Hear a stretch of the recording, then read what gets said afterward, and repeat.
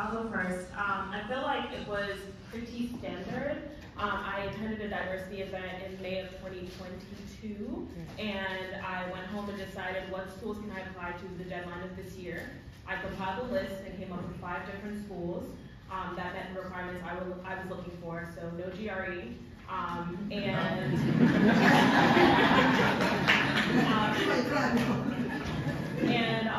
I wanted to give myself about a 4-month preparation period from making up my mind that I am doing it to actually submitting an application. And what else?